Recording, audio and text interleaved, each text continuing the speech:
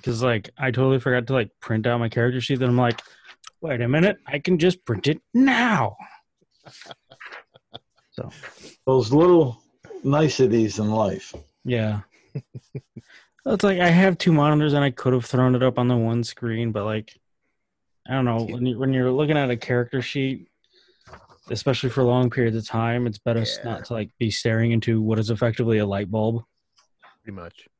Well, I generally have about that setup. I got the one older Panasonic CF74, which is my resource laptop that's off to my right. That I'll have character sheets in digital up there. Yeah. I also print a hard copy. In fact, that's what I'm doing now as I'm talking, because with Nick saying that, it reminded me, because I do like to have that hard copy when got several other things going on. Yeah. Plus, it's great note paper. Like you got to take notes, and then it's all attached to your character sheet, so you don't have to have like, well, where's my notes? Where's my character sheet? It's definitely an upside to old school. Right. I get it. It's killing trees, but at the same time, it's like, you know what? I don't have a problem with killing trees. If you want to be honest about it, I don't have a problem killing with trees, as long as when you kill them, number one, you kill them for a purpose. Number two, you replace them with a seedling. As far as that. Well, this is why hemp is such a big deal. I mean, it grows faster, it makes better paper. I mean, it does a lot of things. You know, it's great for paper, rope.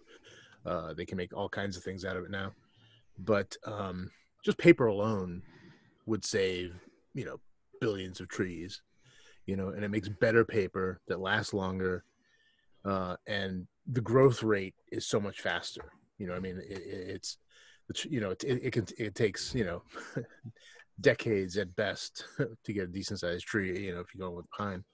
But, no, about a decade, because the most popular tree up in, all three of our neck of the woods for paper is poplar, which is a soft wood and it grows fast.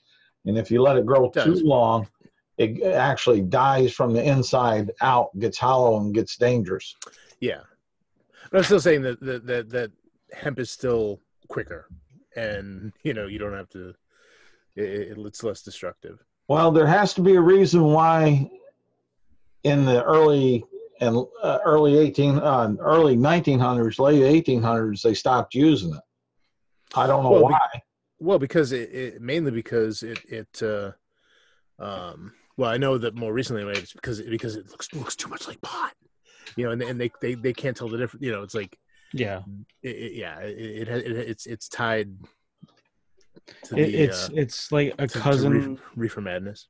Yeah, it's a cousin related to weed, and people like think that it's like this one and the same. It's like, no, they're not. They just look similar. Yeah, but when the paper industry made the switch, because they did use it for paper for a while, and rope and clothing and a bunch of other things. Yeah, no, it's demonstrably better. I mean, my question, and I don't know the answer, but is why did they make the change? I think it was lobbyists in the lumber industry. I was gonna say, if we're gonna put money on it, I would say lobbyists, because there again, back in the early 1900s, around that time frame where they made the switches, lobbyists weren't. I'm not saying they weren't there. They weren't as strong.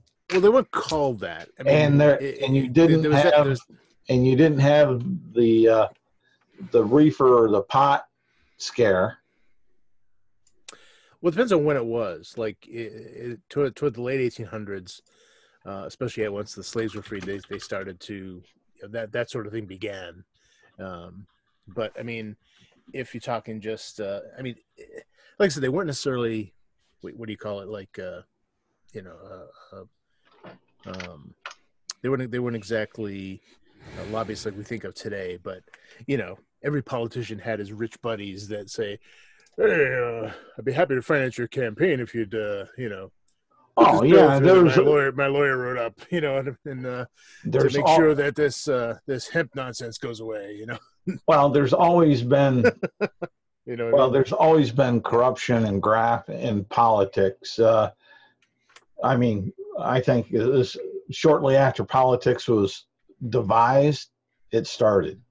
Oh, sure. I mean, look at Greece with the senates and the way that some of the things like there. Oh, yeah. It all started on a good intention, but the pathway to hell is paved with good intention. Sure enough. As the old saying goes. But so that it doesn't matter the tag that you put on the group, the aspects that you're talking about, they've always been there. And that's what I'm wondering. Was it more driven that way, or was it driven because of a different thing, the machinery, the processing? I mean, based on stuff. Yeah, I mean, based on what we know right now, it's definitely more cost effective and less destructive. So whether they had a good reason then and it's no longer pertinent, or someone just made up a reason because they wanted to make money doing something else, I don't know, but we could do it now. Yeah, no, but and I'm not even debating against that. Yeah. It's just the question that pops in my head when we make changes. Why are we making changes? Right. And then after that, my head goes, does it make sense to make the change? Yeah. Is there a good reason for it? Yeah. And we still, I know in Germany, I had, the year before we left, at one of the Renaissance, I call it a Renaissance, but they had a different name for it, a fest there. There was a vendor there selling hemp burgers and other things along that way. I need to find that picture because I had to take a picture and I bought a couple and ate them. They weren't half bad. As far as that goes, but it was, for me at that time, it was more a novelty. Sure. And I didn't have to worry about pissing hot. Yep. As far as that, because I being a Department of Army civilian at that time in my life and career, we didn't get a lot of random piss tests unless you were acting like some goof. That warranted it. When I was in the service, you never knew what happened. In fact, in Germany, it was really bad because you got broaching there, and they had the poppy seed broachins there. And if you ate, literally in the early days of the piss test that they had there, if you ate too many of them, you'd come up hot for opium. Right. On their test, because the tests weren't all that great back then either. Yeah. So you had to prove. All I had was some bread. It was nothing, I swear. Yeah. All right. Excuse me. Oh, bless you. You're welcome. All right. So,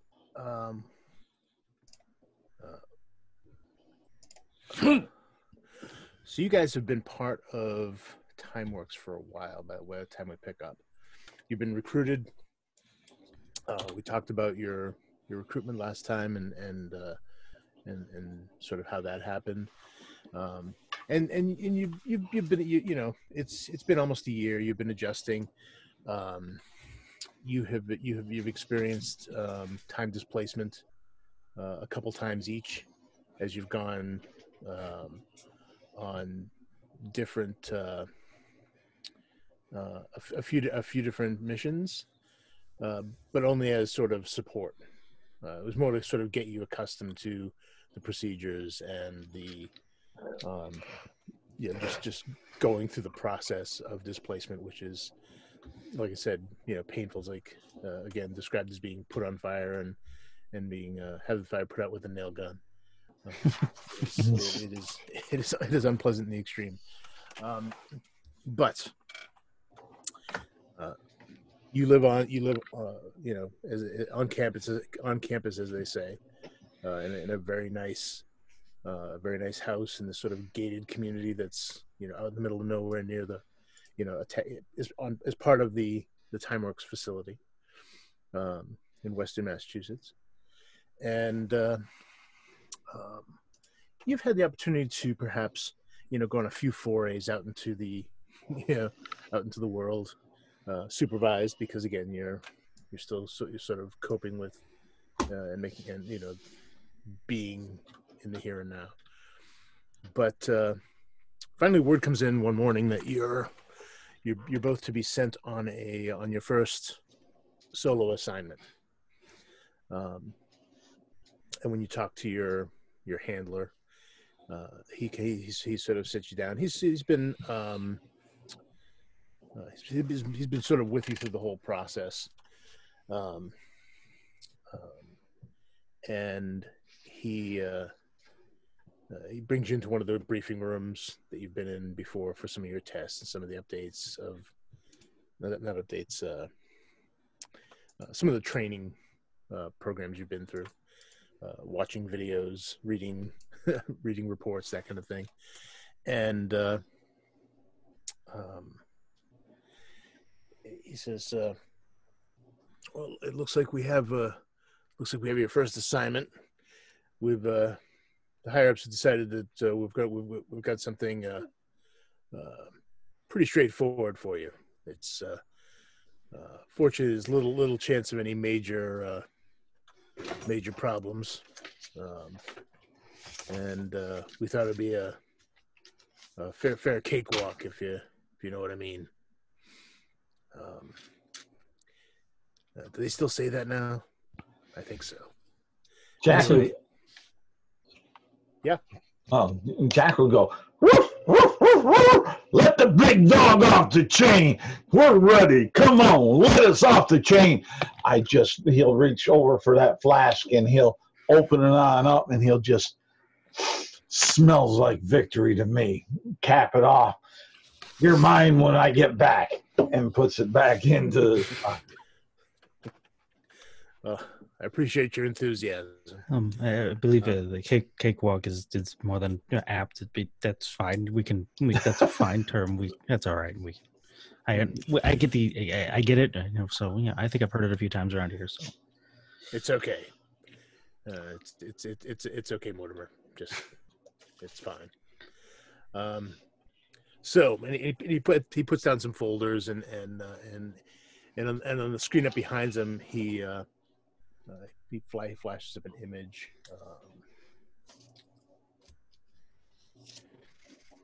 He says, "This here is the Eden train wreck. Took place in Colorado back in 1904. Sorry, August 7th.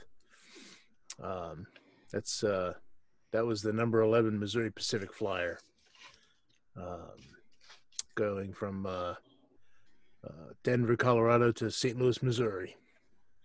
It was crossing the Dry Creek Arroyo Bridge near Eden Station, about 8 miles north of Pueblo, Colorado. Don't look too dry to me. It's not now, or wasn't then, I should say. As the engine crossed the bridge, there was a flash flood that passed, and it wiped out the trestle, shearing off the front half of the train, dragging 97 people to their deaths, with 14 more missing. It was a big deal at the time. Now, obviously, you're not going to be stopping that. Don't even get that idea in your head. But we've had. Why not? Refer to document 805-3, please. that's why. No, that would be that would be a bit too much stress on the time stream there. No, actually, we've been hired by an unnamed individual to recover the Florentine diamond. And he clicks again, and you see this other image come up on the screen. The Florentine diamond weighed about 137 carats. It was a pretty big deal at the time. Went missing about 01. And so we got to steal it. Well, we like to think of it as recovery. At this point, it's temporal salvage. But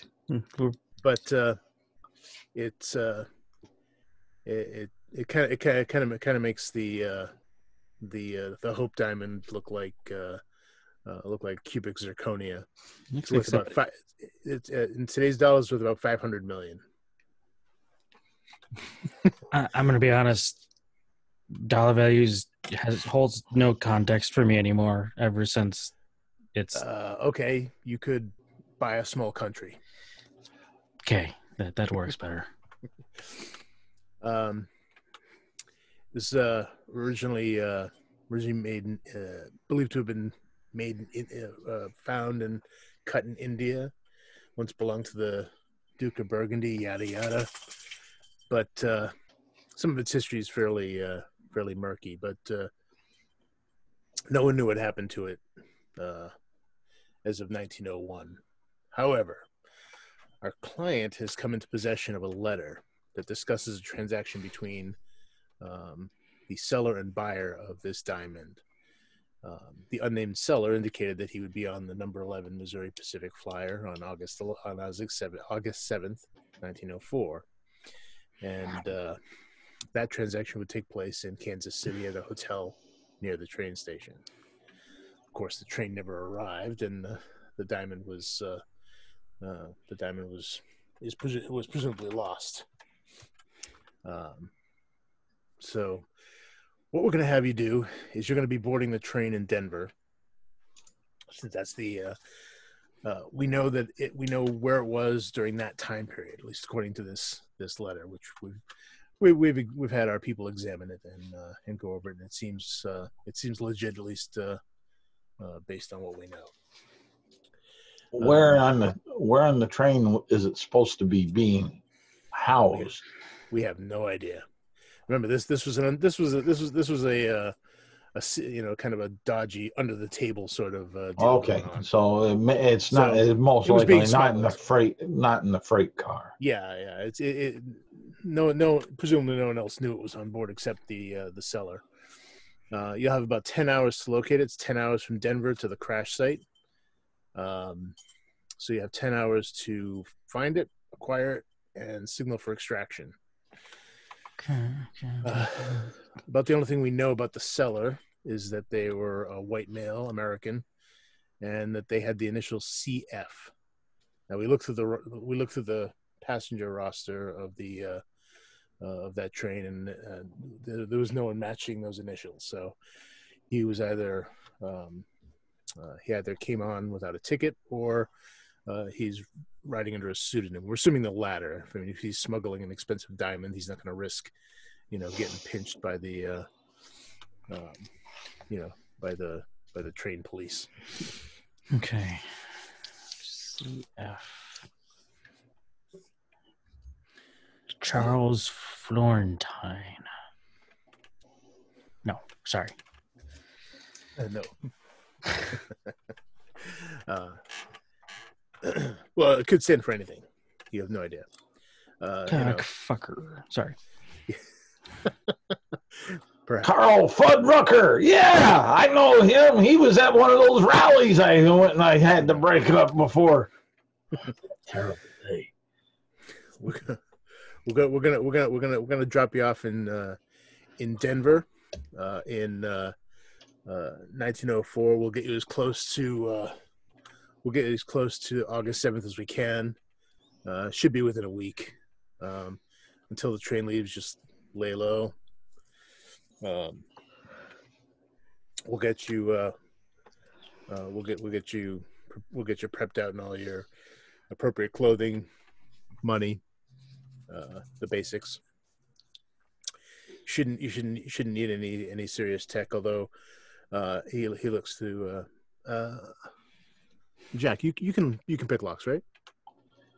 Well, you know,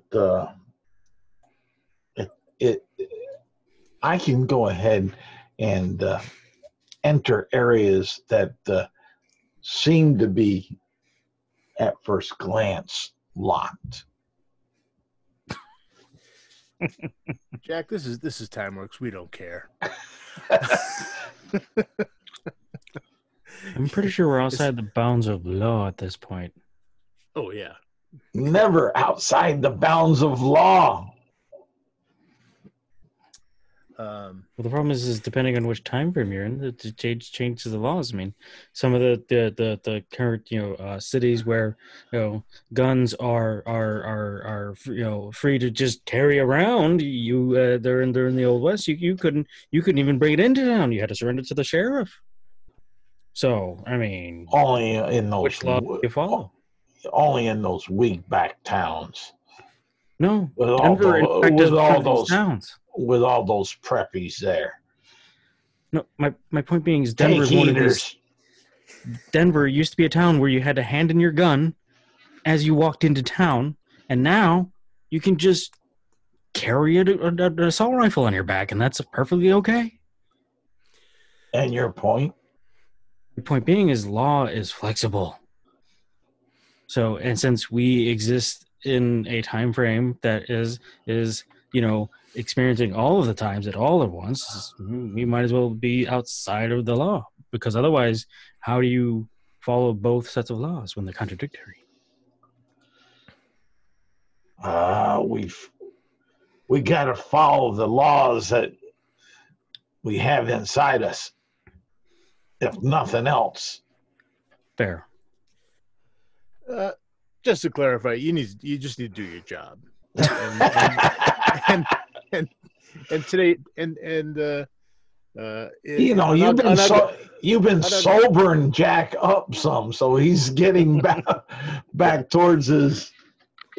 At least on August 7th, 1904, you're gonna be stealing a diamond. Now, he says they'll give you a list to look over of survivors.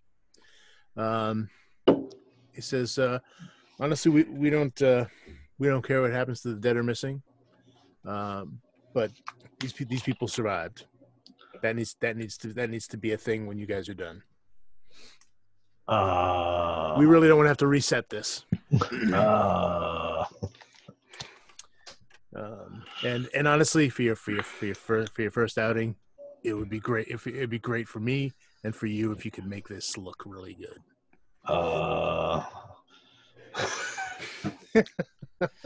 Right. Avoid wholesale slaughter. Got it. Exactly.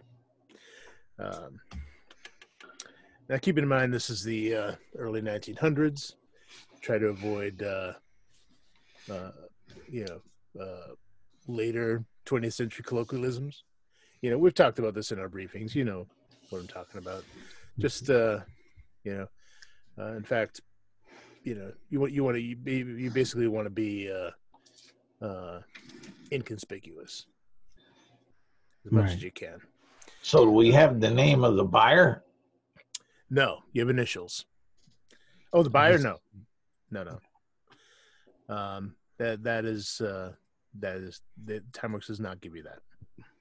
What about a description of the buyer? Well, buyer, you're not going to see the buyer. Yeah. The buyer is supposed to meet the train in Kansas City, and the train never made it. So, the buyer does not play into this. You're looking for the seller. And like I said, all you know about him is his initials are CF.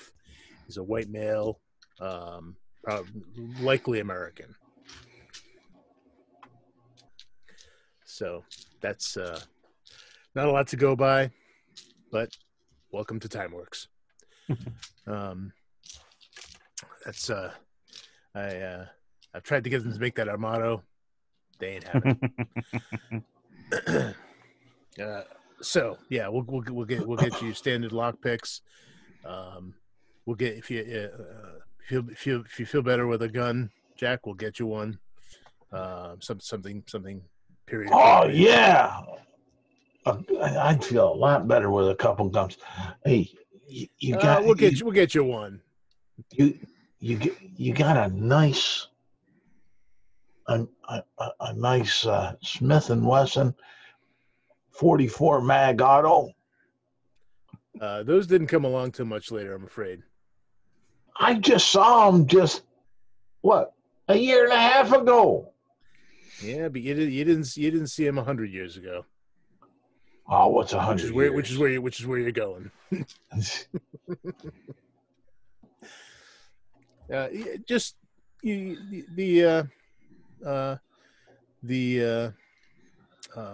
what do you call it?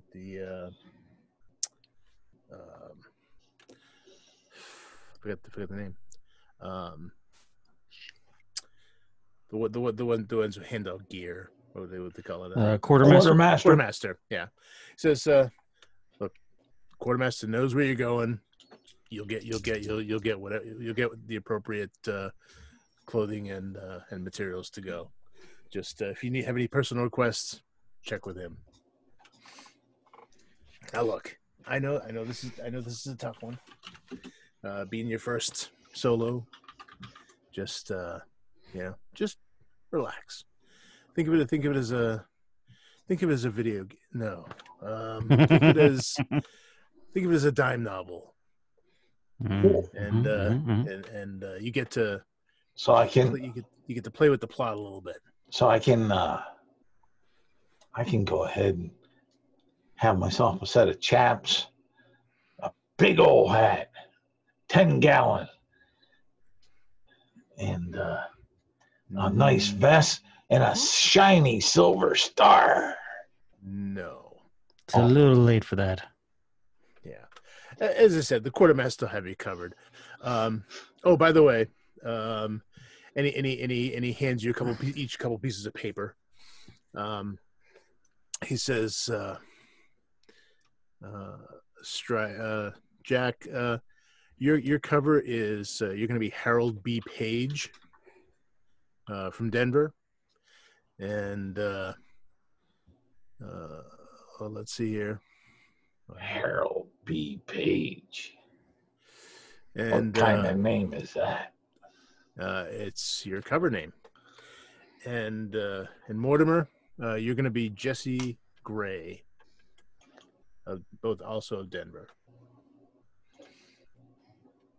Is that a Gray or Grey? AY. Okay.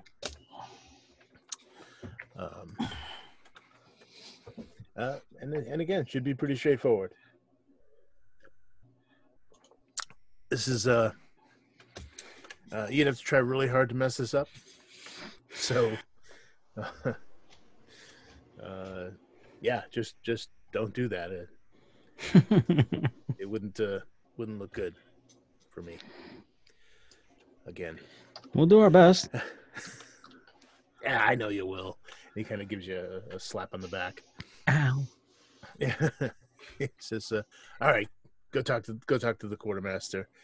If you want any local any period cultural training, you can talk to them about that too. They'll get you set up. Hey, and have fun. It's supposed to be a nice train. Kind of jealous, really." They serve refreshments on this train, or do you got to bring a bag lunch? Oh, you kidding? He's he kind of fishes through the folder, and says, "Yeah. Here's a picture of one of the cars here." Ooh, nice. Yeah. Oh, what do our tickets say? Do we got a sleeper?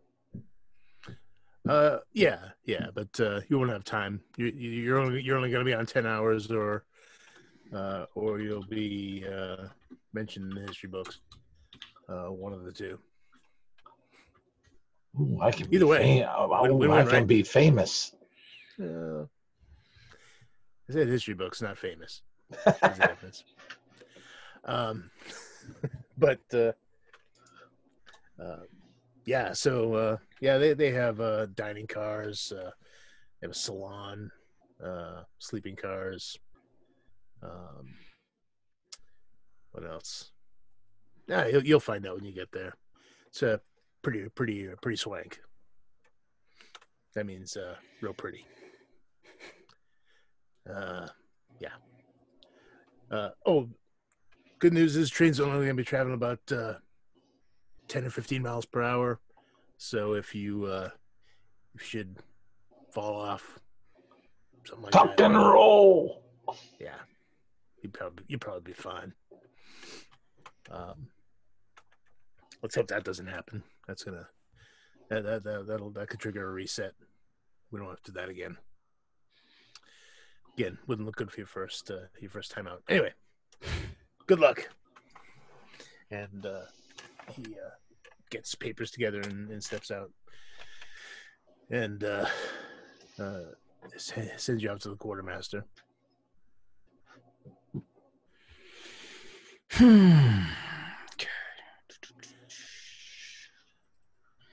Alrighty.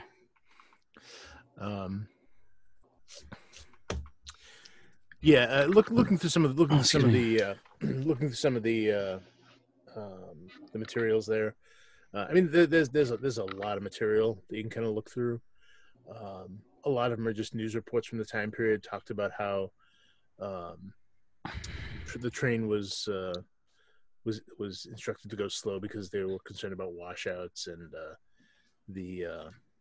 that there were some heavy thunderstorms to the north that ended up causing this massive flash flood that came down and ended up wiping out the train and the bridge. Just kind of going through it all. You find reports about like there's an interview with a woman who was on the train that night and talks about her descriptions of it, and Was she good looking? It doesn't say. There is no indication. But yeah, lots of stories of tragedy. The few who survived. Let's see, 1, 2, 3, 4, 5, 6, 7. About maybe 30 survivors or so. But a lot more dead. I've memorized the list already. We're missing. Good. Total Recall. Excellent. So you got it on the list. That's all right. Yeah. Now the list is a little on the details are on the sparse side, and people gave names and where they were from, but you don't get a lot of details because it's 1904 and they just didn't need to. Don't worry about it, little girl. You're gonna die in a few hours. Sit down, shut up.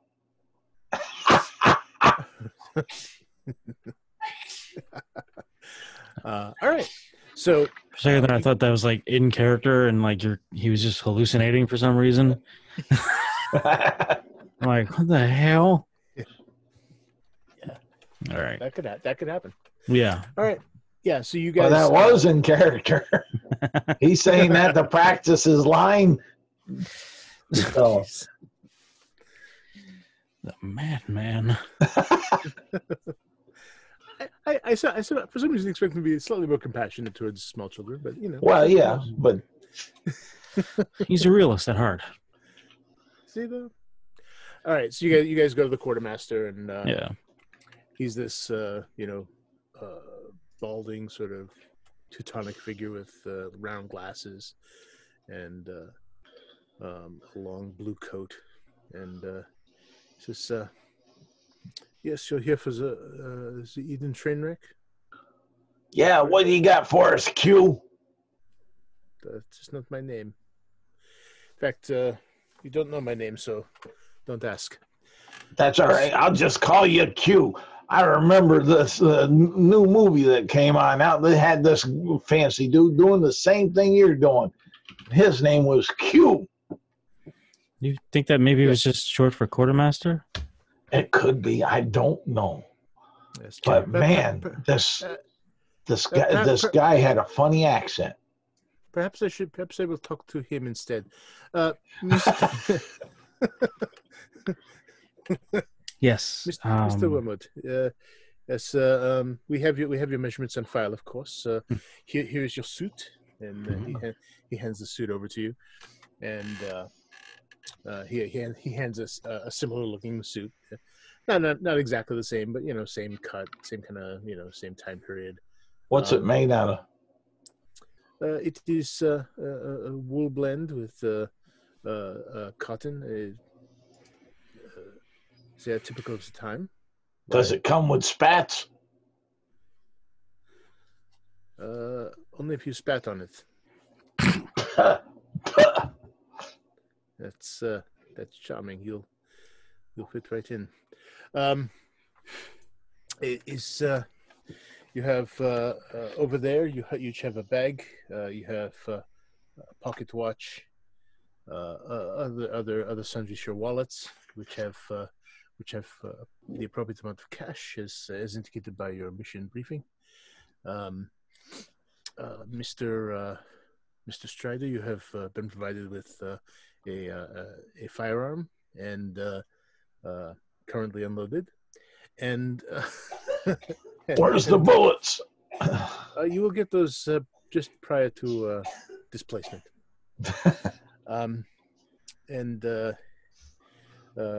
Here is, and he rolls out this little leather roll of lock picks. He says, "It's a full set appropriate for the time period, materials, alloys, and such.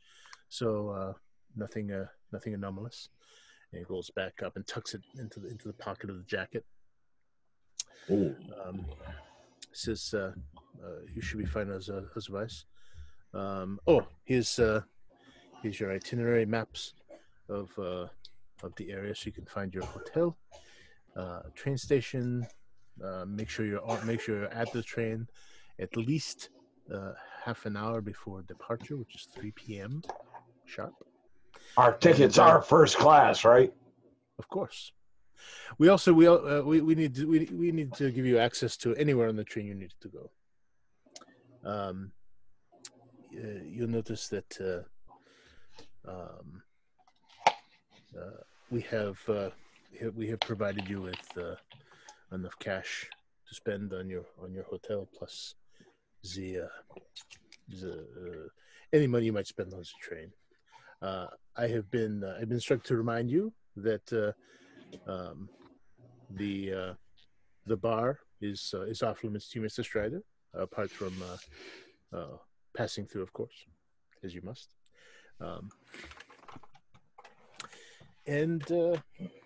That's gonna make me look like I'm some little fresh flower daisy. I'm sure that won't be the case. I don't think anyone could possibly think that of you. Some dandy walking around. Oh my. Well, in theory, we won't be there long enough for them to make that connection. So, hopefully not. Is there anything else you wish to have? I can see what we can get. Obviously, it must be time appropriate, but this particular mission does not warrant any bending of the rules. But can I get a nice walking stick? Yes, I'm sure we could arrange that. Yeah. Just simple. Style sure, like what I used to watch on Saturday mornings with Bat Masterson. Yeah. Well, I don't know about this Bat Masterson, but he was a lawman. I'm sure he was. Excuse me. Yes. Yes. This is the front desk. We need the walking stick. How tall are you, Mr. Strider? Oh, I know I got it here someplace. Well, you could just say you told him. It doesn't matter. Yeah. So yes, he's It's over here in my notes, I think. No, you know what? I didn't put that down. that's okay. He tells him over the intercom, and just it will be waiting for you in the changing room.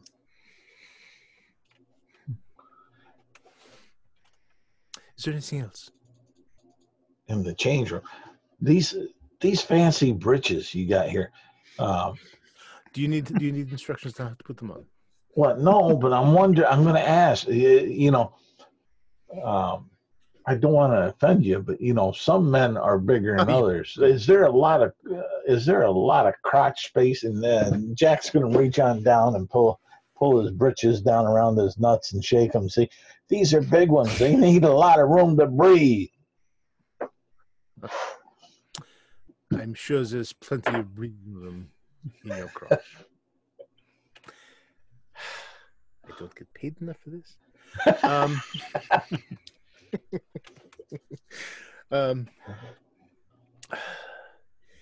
So, the changing room. Now go.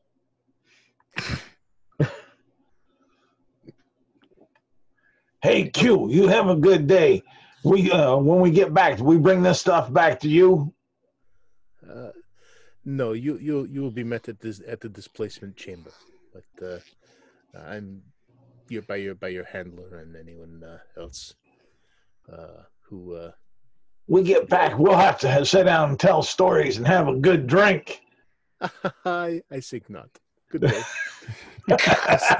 he pulls the door shut. I didn't. Okay.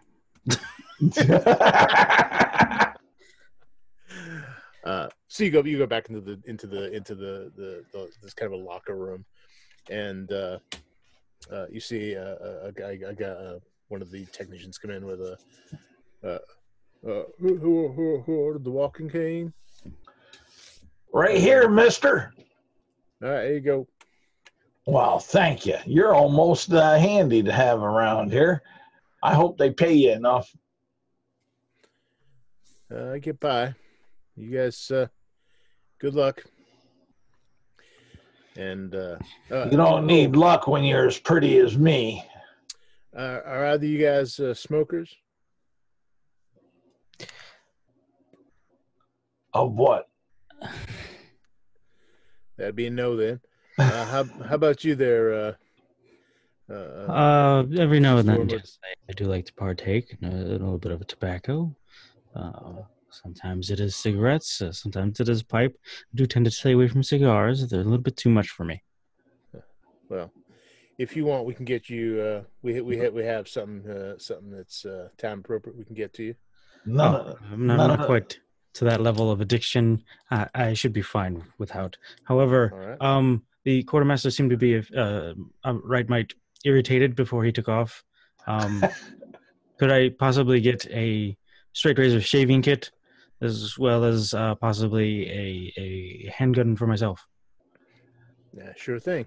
I appreciate it. I'll put it in your suitcase. Thank you very much. You don't smoke none of that funny tobacco, that wacky tobacco. I see those young kids out on the lawn in Washington, D.C. toking on some of that. They lose a kind of grip. They always hollering, make love, not war. Yes, well, there was that whole reefer madness thing, but I knew that was bullshit when it first came out, so. They were handing out these sugar cubes, too, all the way around. I don't know why they like sugar so much. That is strange. Either way. It gets changed. Yeah. So you get in your suits. And again, time appropriate. You are you each have a bowler hat. And matches the suit. Your shoes are fine. They they come in a short time later with a typical like leather brown suitcase. They both of them look like they're not too old, but they definitely look a little beat up. There's a few custom stickers on them from other travels you may have done, and he says, "Well, there you go. Should do your shaving kits in there. You got a 38 in there. Should do you fine. It's a little two-shot Derringer model. That should be fine for this mission. Yeah. Finding something a little manageable is on the tricky side, but we got a pretty good supply back there. We'd send another group into this time period and stock up on some of the things we're running low on. Well, as I say, if anything else you need, I'll be just in the other room, fill out my paperwork, and I think they're expecting you in the displacement room in about half an hour. So, good luck to you. I also want to point out that Mortimer has a beard. Okay. He clearly doesn't shave. Okay. Fair enough. He literally just wanted some sort of blade. So just let's peek behind the curtain. He wanted a blade in case he needed to defend himself with a blade. Sure. But it needed to be innocuous enough to where, like, nobody's going to question it if he's holding it, or if he's like. I mean, honestly, there's not like a TSA in this time and age. No, it's like his own little personal paranoia a little bit. He's like, I need something that's innocuous enough to where it's not going to raise too many questions if I'm carrying it. However, I still would like a weapon if need be. So, and being from the 50s, I think it wasn't a huge thing back then. I believe. I think straight razors were still around. Yes, they were. Pretty predominant. So he knows how to use it if need be. Sure, but in fact, they're still around. Well, yeah, I use one every now and then. I have one. So. Nice. I haven't used it in a while, but I mean, this guy wouldn't think anything of it anyway, because even if you have a beard, you could still use it for for trimming and the underside and making it neat. Which is pretty much what I use mine for anyway. So yeah, the upside is the disposable blades is kind of convenient, but well, Jack would tell you, "I am your weapon." What if we're split up? Then it sucks to be you. Right, which is why I need something to defend myself just a little bit. And I mean, hopefully I don't have to use them. I really, really don't feel like I should. I don't want to hurt anybody or kill anybody, but I do value my existence over most other people. Well, at least you're not going for those newfangled safety razors that they just come out with. No. I mean, they're made out of plastic. No, that's probably just some company named Bic. I think I remember reading about them, but either way, it's just straight razor works perfectly fine. Just yeah, I don't see the point of making razors safe. It's like it's a razor. It's meant to be sharp, and you learn from using it. How to use it properly, so you don't cut yourself. And it's just, if you just make things easy for everybody, it's like, well, there's nobody learns anything. Nobody learns from their mistakes. People just do things, and then people forget, and then mistakes get made when those things aren't around. Yeah, it's hard to forget if you make a mistake and cut your thumb off. Yeah, right. It'll remind you. Sit there, you go try to pick up your cup, and it just feels funny in that hand. Mm-hmm. We should get going. All right. Enough musings about the future. So Future? I thought we were going to the past. We're in the future. That was my point. Your future is in the past, Yeah. but the past will be your future. Anyway, Isn't this my present? Every moment is your present. All right, so you guys finish getting ready, grab your suitcases, and make your way to the displacement engine. And you've been, like I said, you've been here a few times before. You've been down here when you were, for your initial sort of orientation, and you're struck again by the scale of this thing, and the sense of age associated with it as well. Like everything upstairs feels brand new. Like any place you go. I mean, it feels futuristic to you anyway because it is. but down here, this just parts of this just feel old. The machine itself is it takes up a large room with heavy stone walls, but it definitely extends somewhere beyond that into other passages and so forth.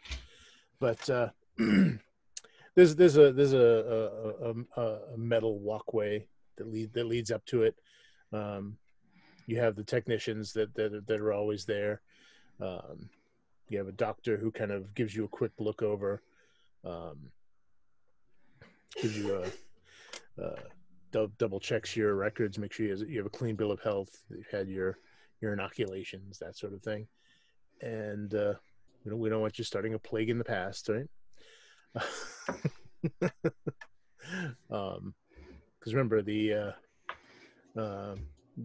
world has not yet experienced the H1N1 flu, which became the Spanish flu, which wiped out like millions. You don't want to start that early. Nah.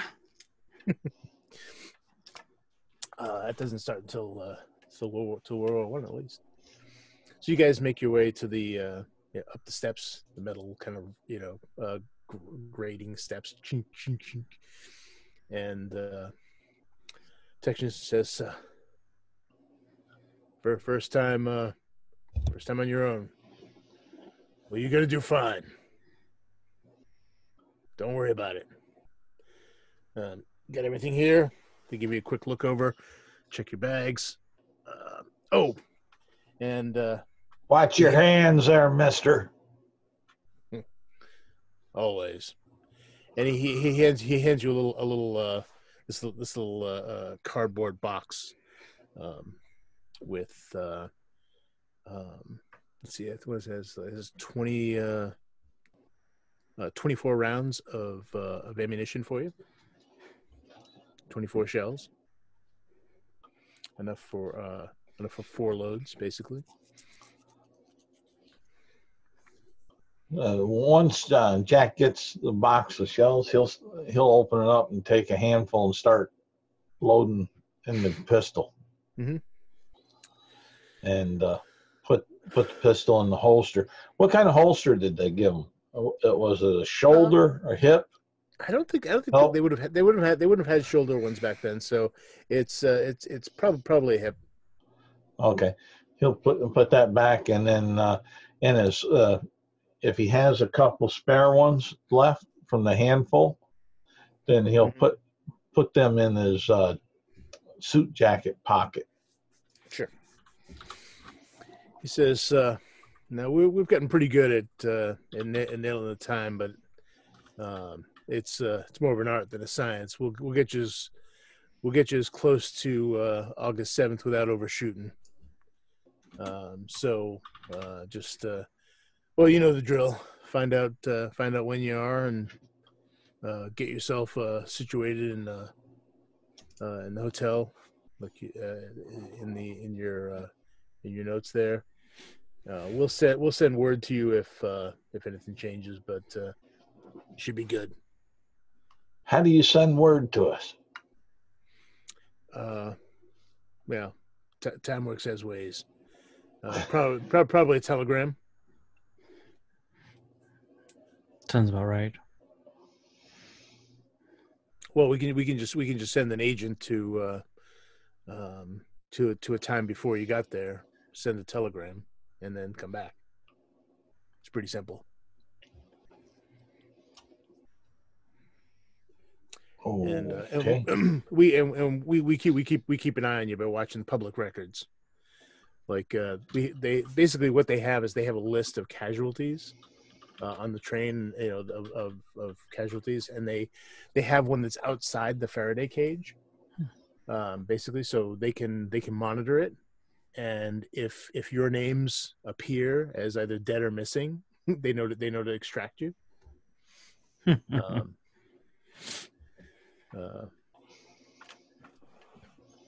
So they have interesting methods of keeping an eye on the time travelers. Mm-hmm. Because remember, by their time, you've already done what you were going to do, Right? and they just have to keep an eye for that. Jack now, after hearing that, is wondering inside his head, are they watching me when I'm showering? Only when you're on a mission. By the way, shoulder holster was invented in the 1870s. Oh, really? Okay. Yeah. So I'll leave it up to you then, whichever Jack would prefer, because they would accommodate your preference in that case. To be fair, though, I believe around that time period they're bulky, so it's not like you would be able to like hide it. Yeah. Oh, he's not worried so much about hiding, just knowing where and how he has to grab. Right. So whatever he's accustomed to. He'll take the hip holster. Sure. All right. No problem. So, you guys step into the displacement engine. They roll a big heavy door behind you. Let's have this thunderous boom as it closes, and you find yourselves in pitch dark for a moment. You hear sort of this faint humming that begins to build, and you more feel it in your bones than actually hear it. It's very, very sort of this low frequency sort of thing, and it builds, and then suddenly it's like the air around you is shaking, and this is the worst part because you know it's coming, and then there's this bright flash of light, and that's when the pain hits. That's when you get this kind of searing. And you're sure something went wrong in that moment. It's kind of like, when you're throwing up that you can't literally think of anything else while you're doing it. With that feeling coming, Jack's arm starts shaking, and he starts reaching reflexively for his flask. Mm-hmm. And sure enough, boom! It hits. You get that sense of pain ripping through you, and in reality, it only lasts for moments.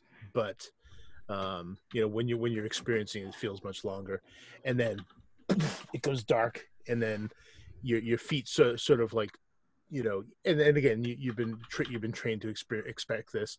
Your feet drop about 3 inches when you land, so you kind of like prepare yourselves, so you kind of catch yourself as you hit, and you immediately hit by fresh air that comes around you. You can hear crickets chirping. You can hear a horn of an older model car, and you can hear the clip-clops of horses and the creak of wheels as you start looking around. And finally, as your eyes adjust, you see you're standing on in an alley of this a street in what looks to be 1904. There's a slight drizzle in the air. It's warm. Not hot, but definitely It's a little humid out, especially with this sort of misty drizzle falling, and you can see this. You can see street lights out in just out beyond the alleyway, and you see a couple of horses go by, people walking past. So it's not too late at night. You don't think? And you hear the honk honk and the of an older model car kind of go by. Jack makes that sound that he made earlier. I thought we were already there, and where he's retching his gut, throwing the air forward from pockets, goes down to one knee, drops his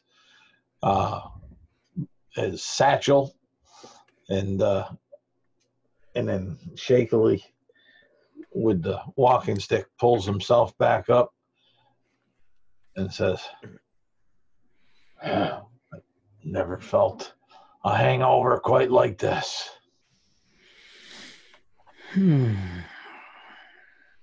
It's like when they do that test. You remember when we were there, they did that test for the glaucoma? You know it's coming, but you can't keep your eye open. No? Okay, well, I guess that's just me. Glaucoma. Oh, that's where they go, that's swoosh. Yeah, that's so just like one of my nephews blowing in my eye. Yeah. There's a voice behind you that says, "Hey, buddy. Hey, buddy." I slowly turn around. You see this guy in kind of an old torn suit. He's got like a piece of like canvas over his head, and he kind of stands up, wrapping it over him, and saying, "Hey, can you spare 2 bits, buddy?"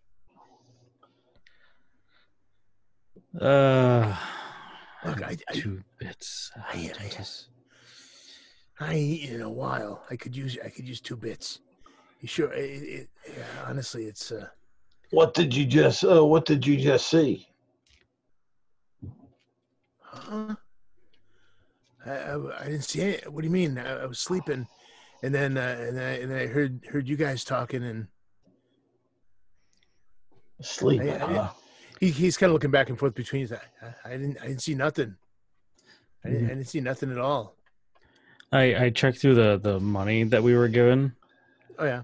And try to put together what 2 bits is out of that. A quarter. Yeah. But Jack, as he sees the good doctor being too generous, and Jack too used to street shills and such from his experience, he'll straighten on up and he'll stretch his arm out, and with his walking stick, he'll throttle this guy on the head with the end of the walking stick, just like Pat Masterson would do. I mean it. And he kind of like shields himself with the canvas, and he goes hobbling off down the street. Harold. One of his shoe soles kind of flopping because it's falling off. Harold. He's running a scam. We're not under no waves. Remember, no waves. Not supposed to undercover. Play it cool. That's what anybody else would do, is run him off. They wouldn't beat him about the head and face with a cane. You could probably just waved your cane at him and he would have ran away. Just if you beat him, he's likely to tell somebody, which means we've made more of an impact, which we're not supposed to do. Well, let's track him down and kill him then. No. We don't have... He won't tell nobody then. We don't even know how close we are to the time. We got to go see what date it is. Oh, you got a point there. We should go find out how close we are to the departure. Well, we hear traffic out in front there. Let's go see what's out on the main street there. Maybe we can find a good bar and ask. Yes, maybe we could find a good bar to not drink at. And then Mortimer turns around and then proceeds to walk out into the road and try to see if you can find like a paper boy or somebody to get the date. It's probably a little late for a paper boy, but you see some because you too many kids out at this time. Except it's late night. For some reason it's not that late, but it's dark. Oh, okay. Well, let's find. So, you see some folks walking. Sonny, where are the hotels around here? And Jack would be scratching his head trying to remember the data of the hotel that they're supposed to stay at. Yeah, you see a young man sort of going to you. It's like he has an umbrella, and he says, "Oh, hey, Mister, what was that?" Where's the hotels at around here? What's the best one in town? Well, I don't know about the best, but the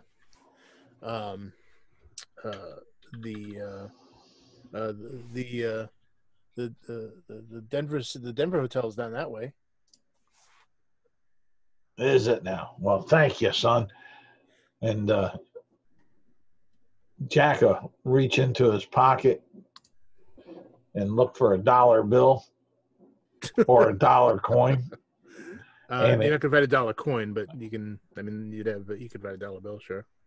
And give him a dollar bill and tell him thanks for the info. His eyes widen at that. It's like, whoa. Yeah, thanks. Is there anything else I can do to help? You let me know. Well, yeah. We just got into town here, and we've been walking about and got turned around. Just wondering where maybe a fine establishment for sporting gentlemen might be in this fine hamlet. He kind of scratches his head. I'm not sure I get you. Sporting? Well, you mean like baseball? Well, where do the older gentlemen, the adults, go to play billiards? Oh, a fine billiard parlor. They don't need to have a table, but it'd be handy. Well, I guess you could go to Max down the road. It's if you go, he points down there. You go down that way, you take a left, and a couple blocks down, you can see Max. They're open pretty late. They got a good clientele of working girls.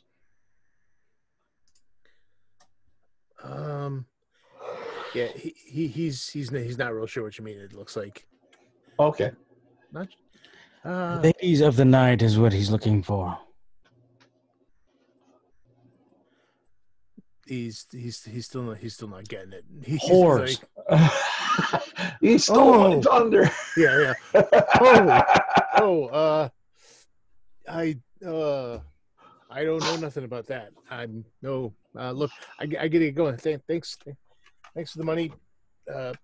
Bye. And he kind of excuses himself and walks away briskly. And Jack will holler down there, use that dollar wisely. Some of those working girls will put a smile on your face for that. you catching a couple looks as he goes off. Some of the you hear at least one woman like kind of a gasp like My word. yeah. Oh, like you haven't sold it. Harold, let's be on our way to this Max's location. And then see if maybe we can find All right. more information about when we are. Yep. Sure. Yeah, so you walk down the street. Like I said, it's raining. The cobblestones are glistening. You don't see a lot of vehicles here. You see a few horses. But again, it's later in the evening. You'd guess. Actually, you I'll really look at our watch.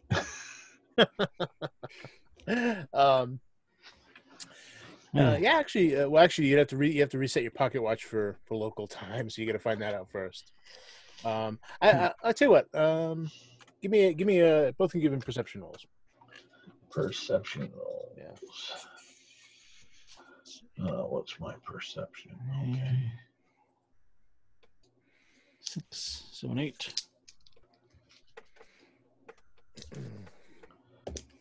3 successes. Okay. 1, 2, 3, 4, 5. 5 successes? Yeah. Oh, nice.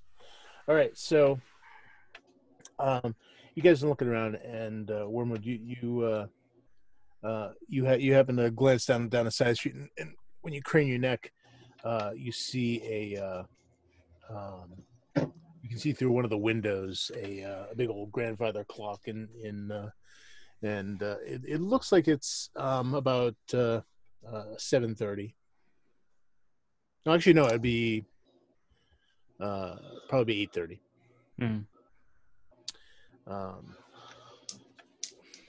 And I tell you what, with that, I'll say that you're able to you'll also actually I'll have Jack find a newspaper in a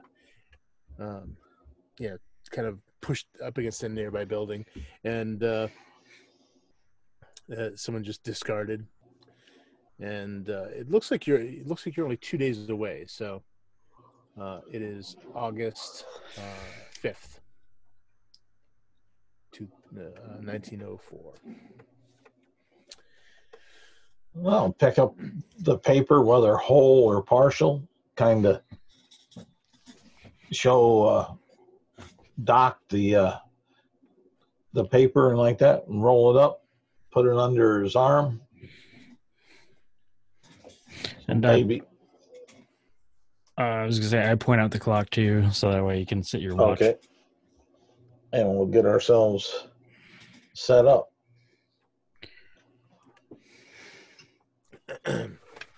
All right, so you guys head down to the. Are you going to the hotel first, or to this Max place? Maybe we ought to go to the hotel first, since these bags get in the way if we go on into any kind of reputable gaming house. Yeah. Unless they're midgets and they need to stand on something.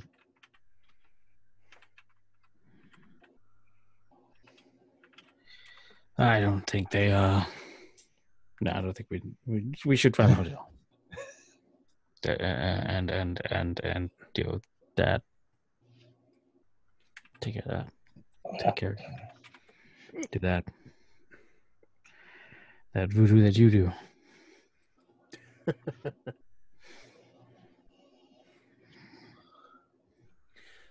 So, looking for the hotel. Did we have reservations set up for us or no? No. Okay. No, then they can't set up they can't really set up reservations through time. But why not? I know, right? If they can send us a telegram, why telegrams. Not? Yeah, I guess they could, but they didn't. It wasn't. It wouldn't. They didn't think it was necessary. They're testing us. That's what they're doing. That could very well be. All right. Yeah. So you guys go down the street and find the Denver City Hotel. Let's see.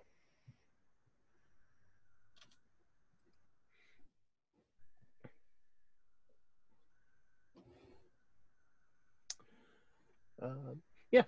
The it's a fairly nice looking place. See people walking in and out. Fairly well dressed. I mean, you guys are dressed, perfectly fine, of course, but you know, so you go in and you see a beautiful carpet. There's a big fireplace on the back wall, which is currently not blazing, considering it's warmer out right now. But there's a beautiful decorative grate over it.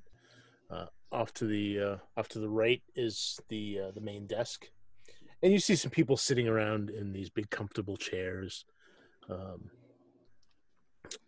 Jack, your eye catches a few gentlemen smoking cigars with holding a brandy, looking at a newspaper. Jack would go, it smells like good stuff. Maybe.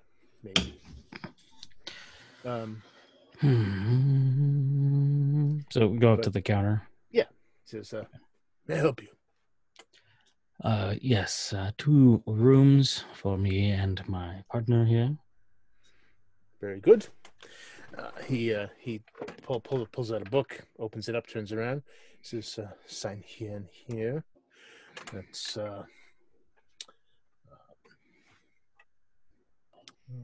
how much does it cost again?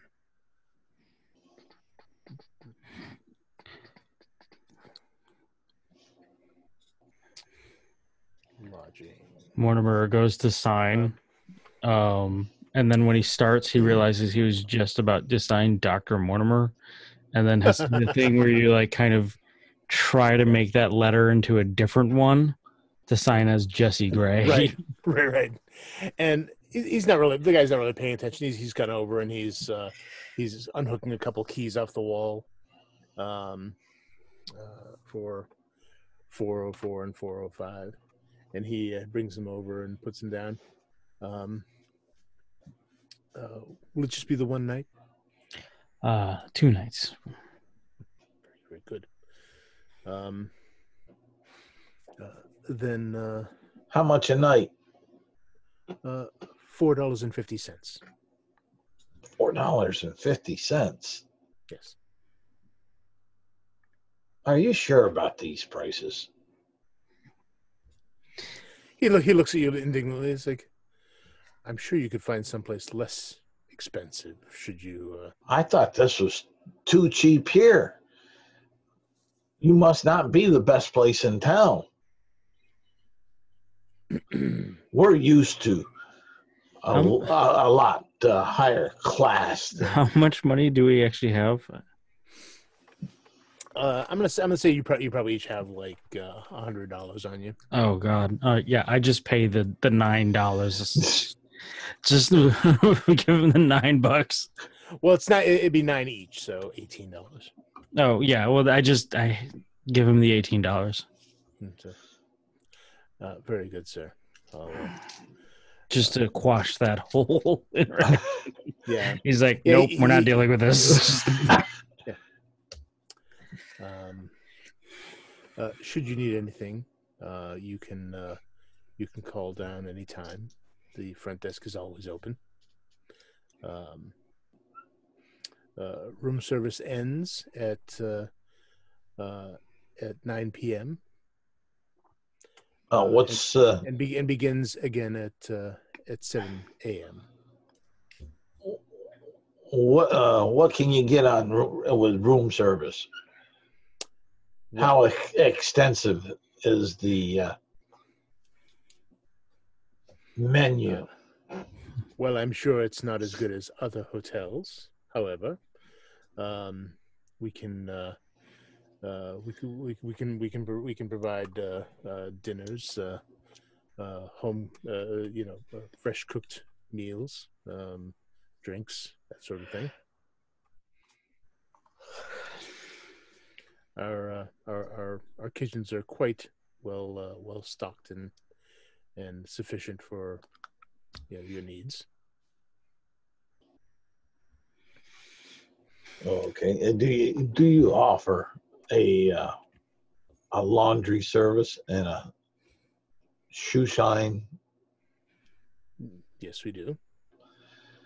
Okay. How do we get in touch with those individuals to have that done? You would call down to the desk here, and we will arrange and send someone up as you wish. Though, again, that service would be ended. We wouldn't be able to do anything like that until tomorrow morning. It's rather late.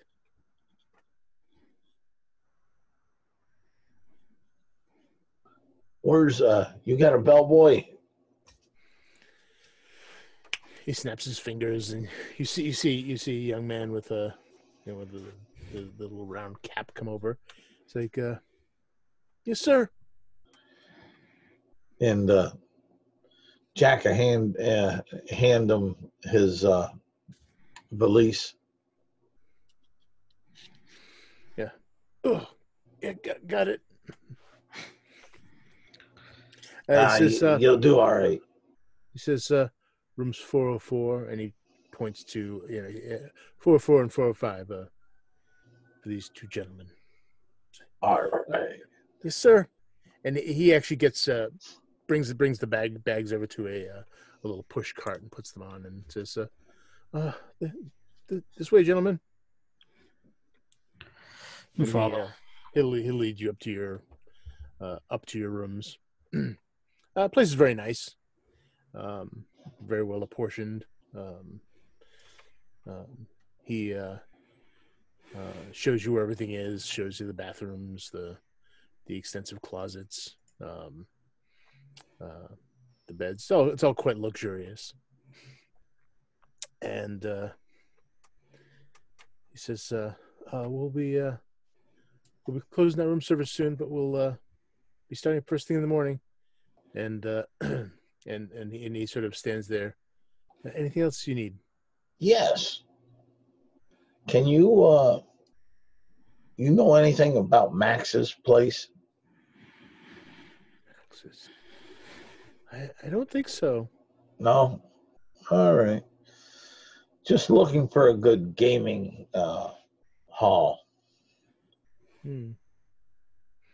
But as he's saying that, Jack will reach in his pocket and flip out another dollar bill and give it to the young lad and tell him, lift a few rocks here and there. That'll build those muscles so you're not straining so hard with such a valise. Says, you're a good kid. Oh, thank you, sir. Name's Tom. We'll see you in the morning. Great, Tom. Good night. Good night. Remember, respect your mother and father. They're gone. No. No. He excuses himself and closes the door. If you want, we can sort of, if you want to hand wave these 2 days, unless something you want to get done during this time period. Otherwise, you can enjoy the the wonders that 1904 Denver, Colorado has to offer. Yeah. There's only two things that Jack would want to do. Mm-hmm.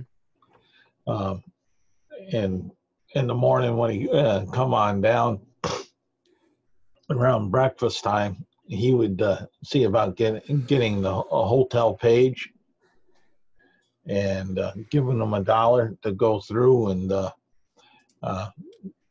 crying out, Mr. CF, Mr. CF, message for Mr. CF. Okay, sure. As far as that. Okay. And then the other thing that he would do is actually go over to Max's, want to go over to Max's and go on in and say, is there a Mr. CF in around here? I heard he was the one to go ahead and try to best on the table. And it wasn't Max, it was Max, M-A-C. Okay, Max. Max, M-A-C apostrophe S. Okay. But yeah, yeah, you get there, you get some, yeah, you get some puzzle looks, but no indication that that any of them recognize the initial, anyone by the initial CF. Okay. Just trying to flush the grouse. Oh yeah. Nope, I get that. And no luck with the fishing around the hotel either. Yeah. Okay. But yeah, no, it was worth a shot. What about you, Mortimer? Oh, sorry.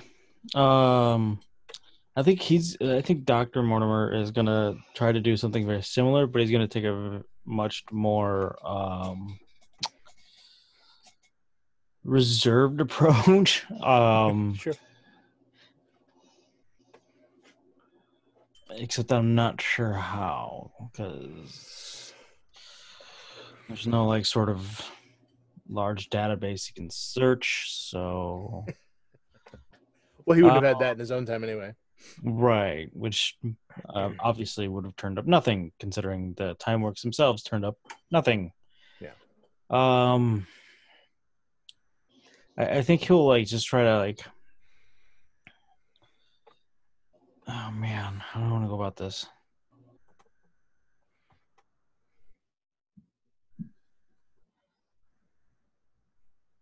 Yeah, I don't know. I mean, keep in mind that Denver's a pretty big city, even in this time period. Yeah. So it's not like you're gonna walk around. You're heard of CF, and flush anyone up necessarily. I think maybe he'll go to like the train station. Sure. And probably find some like baggage handlers. Mm-hmm. You could also pre-buy your tickets just to make sure that you have them. So. Then yeah, I'll probably do that too. Okay. He'll probably like buy those tickets and maybe grease some baggage handlers' palms if they hear anything or see anything, tangentially related. That's if they see or hear of anything that's high value coming through. Okay. What the baggage handlers? Yeah. Basically, he's gonna look at like the guys who make the least and see if he'll grease their palms with a few bucks and say, hey, if you hear or see of anything, that's like particularly interesting, quote unquote, nudge nudge, wink wink. Well, now keep in mind that the diamond you're looking for mm-hmm. is it's only about like an inch and a quarter by about an inch by about 3/4 of an inch. So it's massive for a diamond of that type, but it's not huge. You know what I'm saying? So this could be smuggled like in a pocket or a small pouch or I mean it's not like this could be carried on one's person easily. Yeah, inside the hat band of a bowler or something. Right. Sure, right. But he's basically covering his bases. He doesn't know if that's an option. But they could also maybe like throw it in a very secure case or something like that, or like I know, I understand. So like a big lockbox or a small safe or something. Or they caught a view of it indirectly or something. Right. Something. Like he's just, like I said, trying to cover all of his bases. Yeah. Hopefully it's not in a prison wallet, but You never know. That'll hurt going in and out. Oh no, it's kind of roundy. It's still got those real sharp points. Yeah, I mean it does. Just refresh my memory. It basically looks like this. Yeah, that sharp punch would not be comfortable. Those are gonna cut you.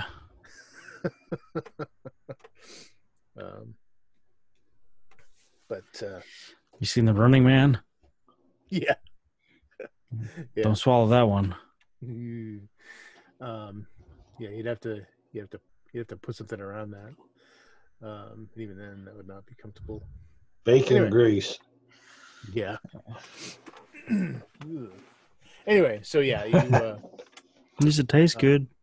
Bacon make it slide easy. The bacon diamond. The best diamond in the world, bacon. Yeah. So, yeah, they take your money, of course, and they'll say, yeah, sure thing, mister. We'll keep an eye out for any kind of strange packages or whatever.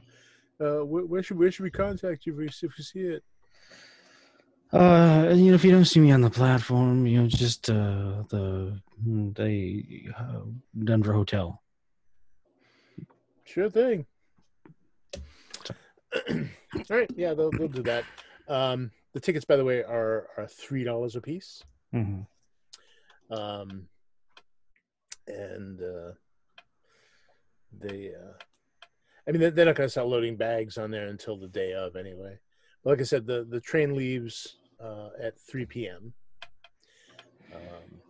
So you still have plenty of time. But yeah, I mean, your experience thus far is pretty comfortable. You've been given enough money to sort of have a little bit of luxury. The food tastes very different than you're accustomed to, and I mean, I would say you're probably more accustomed to it, or at least closer to it there, Mortimer, because it's a little closer to your time period. Yeah. It's only about 30 years difference versus 40 years. About 40 years difference, yeah. Yeah. So it's only about 40 years difference versus 70 years difference for for your partner. Right. Yeah. In the 70s, they really started to go crazy with like artificial ingredients and coloring and all of that kind of fun stuff. Yeah, the Twinkie, the ring ding. That's boom it. pies. Yep. Complex sugars. all that fun stuff. Prior to that, yeah, you had definitely different foods coming about. And in fact, Hungry Man TV dinners. Yeah, no TV dinners, no TV. No. No. Yeah, all you got is you get newspapers and radio. Snail mail. You're probably lucky if you got a radio in 1904. Oh, that's true. Yeah. That's true. Yeah, they actually wouldn't have. Yeah, you wouldn't have radio. Yeah. So, newspaper. Telegraph. And books. Denver does have a library. You can always visit and partake of their reading if you just want to pass the time. They got a great book up there, Librarians Gone Wild. What is it? I'm just curious of crap.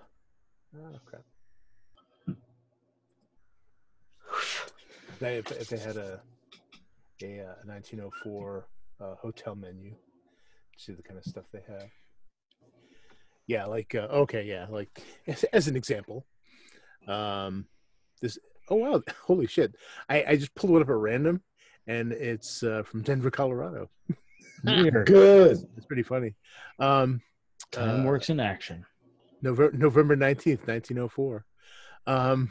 Wow, that's pretty startling. Anyway, yeah. Let's see. Cream of tomatoes with celery, boiled lake trout, parsley sauce, potatoes, chicken sauté, roast lamb, mint sauce, mashed potatoes, stewed oyster plant. Yeah, oyster plant. Or piant. Maybe that's, I had to tell by the printing the menu's kind of ready. Lettuce salad, New York ice cream, cheese, toasted crackers, and coffee. All water used in this hotel is from our artesian wells.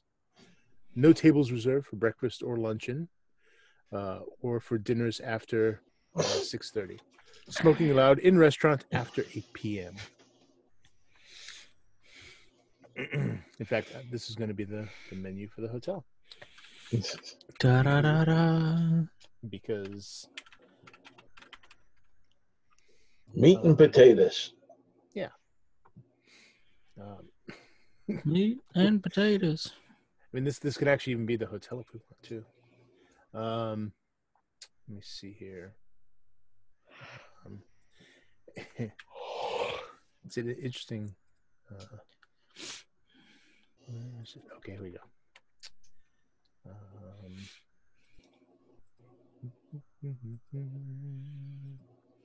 And there you go.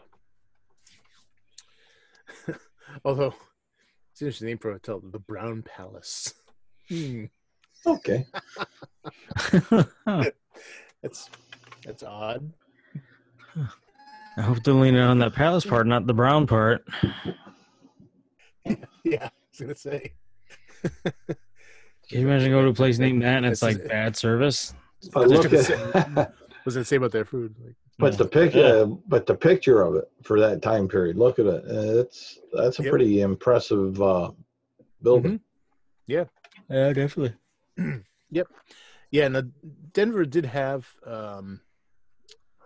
like trolleys and things like that. They weren't running when you guys arrived, but oh, and look at that too.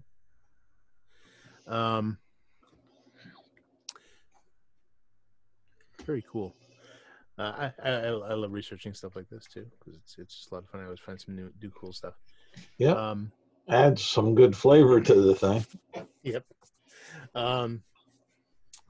Toasted crackers. So they don't have a huge selection. The meals at the hotel are, are pretty simple like this, but definitely not what you're accustomed to.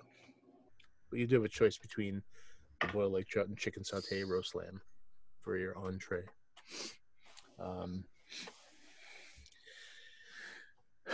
This is I believe this is pre. This is pre. What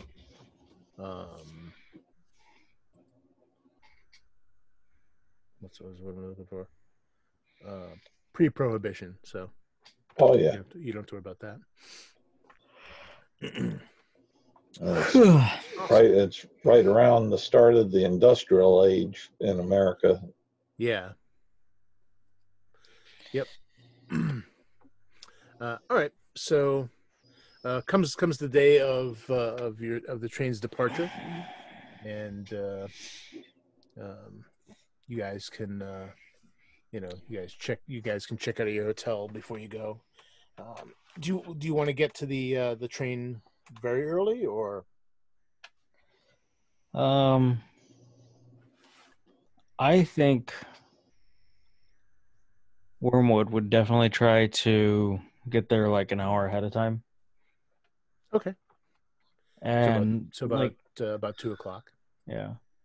And he's gonna try to scope out as much as he can, like see if he can maybe spot a guy who's like acting suspicious enough to investigate or something like that.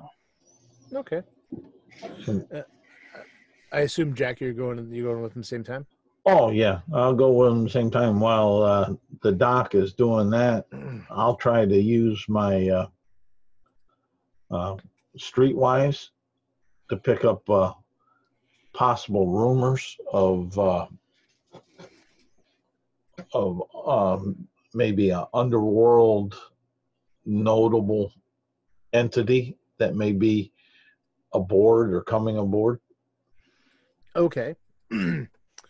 So where are you going to sort of begin to look for, The kind of por- the por- successes? around the porters where they're Oh, I standing got you. around. I got you. So you're gonna see if they sort of pick up on anyone noteworthy in the, I guess, in the local. Well, when they're around there waiting for the people to come, they're hanging there. It's like any service group that kind of stands around like that. They're Mhm. talking about things that they've seen or that they heard Sure, sure. between each other, and trying to figure out who's going to be the good tippers and the ones that are going to be cheap ass bastards. Okay, yeah. So you're basically kind of looking for rumors Yeah. or gossip. Gotcha. Yep. Okay, sure. Then how about give me streetwise. Yeah. Let's see here.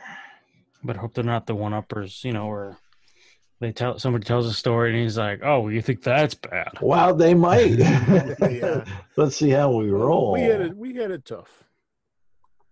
Oh, that ain't bad at all. Out of a 4, I got 3 successes. Nice. Okay. So you're listening to them, and the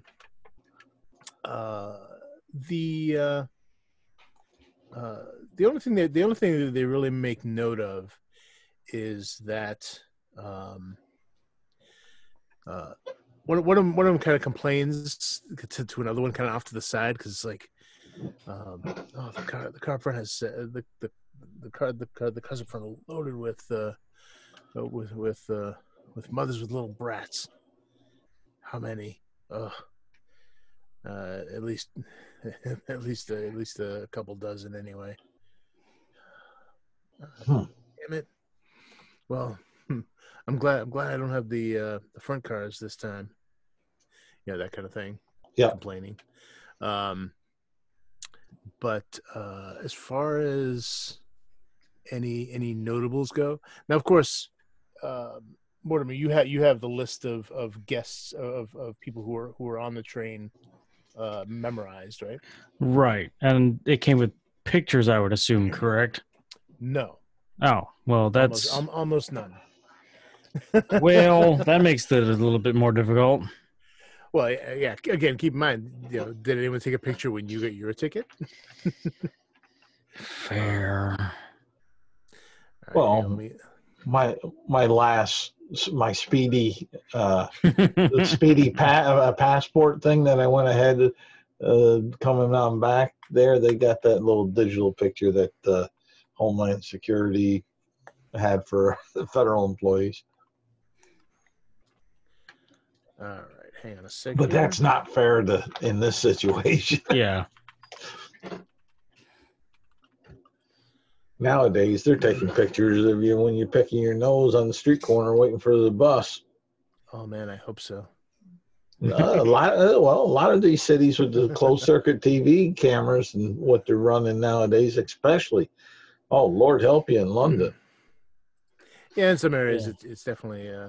You gotta applaud it to London criminals, man. The largest CCTV network, and yet criminals still get away with shit. Yep. They think outside the box and work the undertales of the city. The sewers are their friend. All right. On in the Facebook chat, I just gave you a. Okay. Well, this is mainly for Mortimer because he memorized them. This is the passenger list. Okay. Then I won't even worry about it. This is the passenger list. Okay.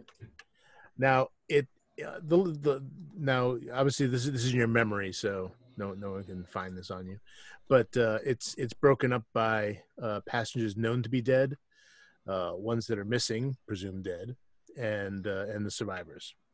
Survivor list is significantly less than the others. But you can kind of at least for your reference. It may or may not help you, but you can go down. I mean, if let's put it this way, if the list was able to give you anything right away, chances are the Timeworks researchers would have picked up on it. Right. But it just wasn't.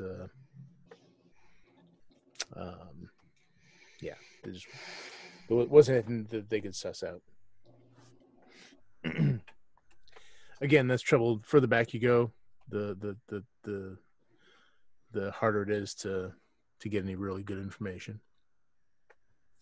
So anyway, you guys make it to the station, 2:00, and you see quite a few people already getting there. There's a few people waiting in the little sort of lounge off to the side, and you see porters, taking people's bags. You can get your stuff loaded on right away once you show your tickets and that kind of thing. Boarding isn't until 2:30 at the earliest, but you're welcome to get your bag checked in and ready. Or you can just carry it on with you if it's because you guys just have smaller bags, so you guys could just carry them on if you wanted to. If you don't want to check them in. So you see quite a lot of people. Let's see.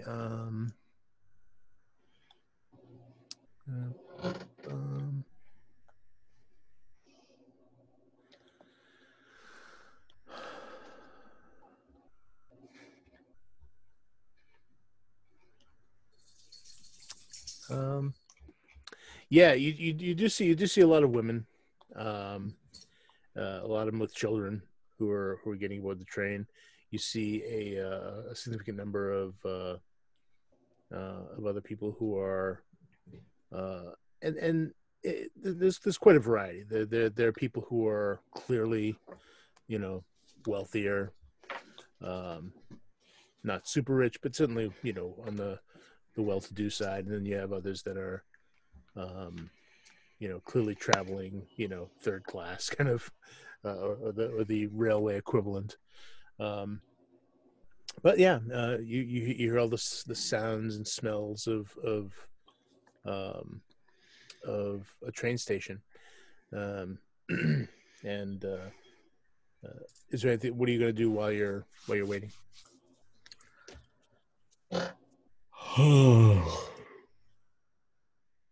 Jack would just be perusing the passengers as they're coming. Mm-hmm. Both, the ones getting on, the ones that are saying goodbye to him. He's looking for people that would be acting a little bit more on the nervous or almost paranoid, not overly, right? Not really constantly looking over their shoulder type, but ones that look like they're more of a at least a medium level criminal that just looking off to the side, being a little over observant of I tell you what, give me a streetwise roll. Okay. Actually, no. Yes. Actually, give me a larceny roll. Okay, that's even better. This is for because this is more knowledge about larceny.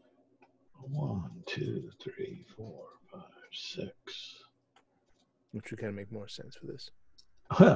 I got more dice, but it wasn't better for me. No. 1 success. Okay. Out of 6 die.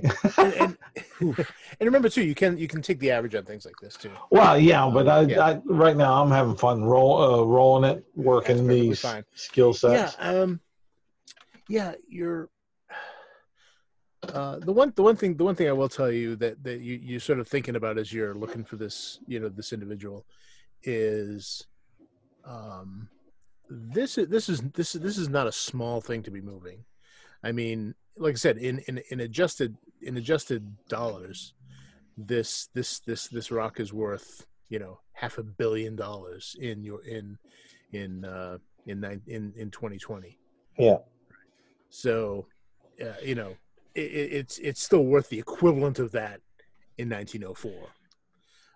So this is not like this is not some junkie pawning pawning a television or something something to get money. The guy, whoever's doing this, is probably relatively professional, and even if they're a go-between, no one, the whoever is the real seller is not going to entrust it to just some schmo, who's nervous and jittery and looks like a a thug. You know what I'm saying? Yeah, that's why I was saying like mid-level or above, someone that had at least some sense and talent. Yeah. And he'll be probably a little on the difficult side to spot, just on that note.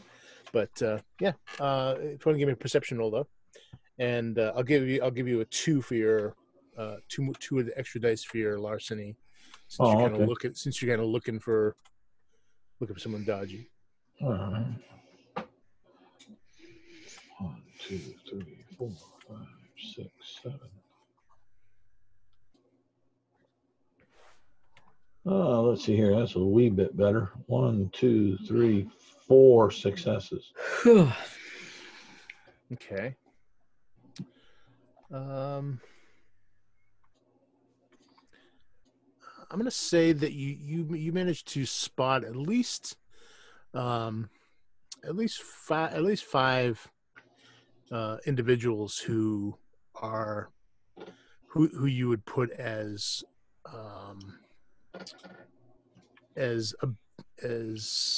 more likely suspects. Okay. If that makes sense, because and for various reasons, maybe they were alone with no one to see them off. Could be an indicator.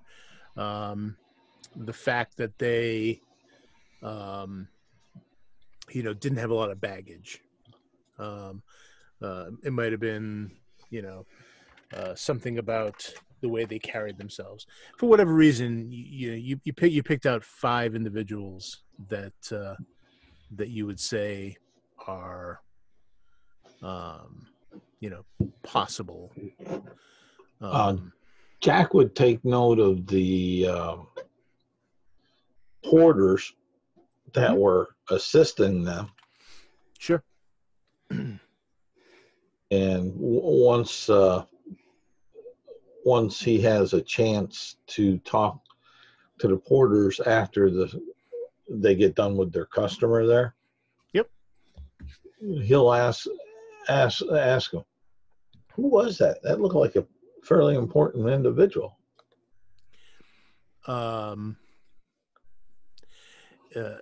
He says, I never met him before. I mean, you basically none of these people are. If you do this for each of them, you're going to get the impression that none of them are noteworthy to the porters, at least. Okay. You're not going to get it. Oh, that's Rucky Mo Falhoun. He's the famous smuggler of gems. Jack, little bitch. Get him. Jack would ask them if they had any markings or monograms on their luggage or on their handkerchief in their suit jacket. You're asking the porter this? Yeah, the porters, if they noticed that, since they handled the bag, they would possibly handle the bag or see and be up close enough to have a chance to maybe see something like that. Yeah, I mean, you get a lot of variations on. I don't know. Maybe I didn't really get a close look. I get a lot of people, pal. I gotta keep working. They're real busy. Yep, that's all right. Yeah, I'm not going to tell you what. If you want to give me a quick streetwise. Okay. I actually had a question. Yeah. So I have the temporal braking with the specialization in precog. Yep. Would there be a way for me to use that to see No, I guess not, 'cause we don't know enough about what he looks like. Never mind. Okay. So my idea was like try to peek into the future in this area to see like when that guy gets on. But the problem is we have no idea what he looks like. All we know is that he's on this train, Right. and CF is somehow related. Yeah. So, Yeah. all Well, right. and keep in mind that ability is more like Spidey sense than it is like Yeah. in the future. It's more like, hey, a piano's about to fall on your head. Oh crap! And you step aside. You know, like Right. that kind of thing. Okay. Well, that puts it in better perspective. So, okay. Jack botched it. 3. Okay. He didn't get even one success. Okay. Oh, okay.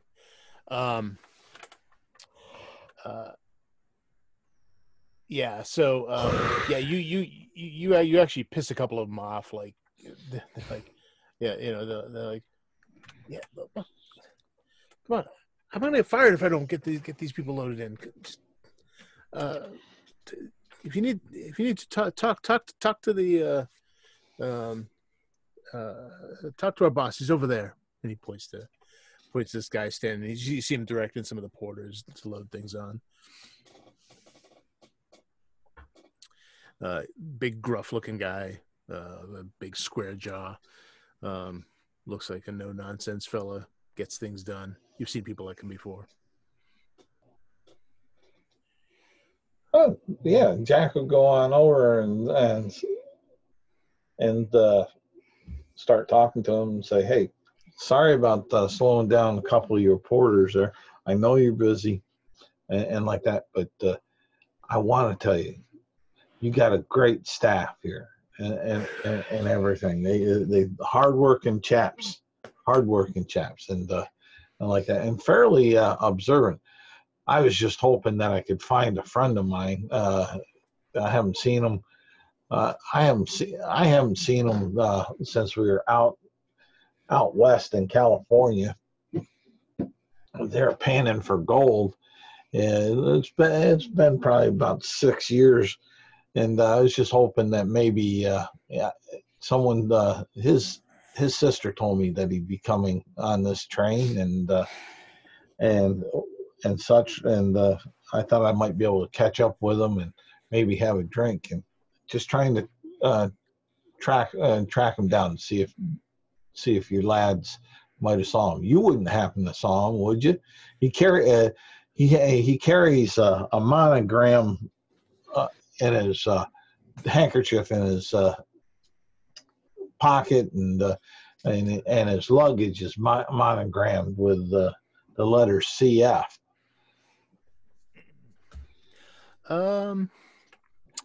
Give me a His name's Clyde Franklin. As far as that, and he had better luck in California than I did getting gold. He struck it a little bit better. We're no Rockefellers, but you're not sure how much he's actually listening to you, because as you're talking to him, he keeps like talking to some of his men, saying, "No, I told you, in that pile over there." Yeah, they're going all the way to St. Louis. Now get the St. Louis stuff on that car there. I want this stuff. I want these bags on this car. okay. And I want it done yesterday. Yes, sir. Yes, sir. You know, and like, all right.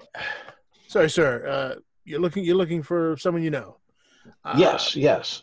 Look, I don't have any kind of lists. Have you seen any baggage with the markings of CF on it? I've seen a lot of bags today. Oh, okay. Mister. You can, if your friends on the train, I'm sure you'll run into them. You'll have a few. Depending on how far you're going, you have a few days to look for them.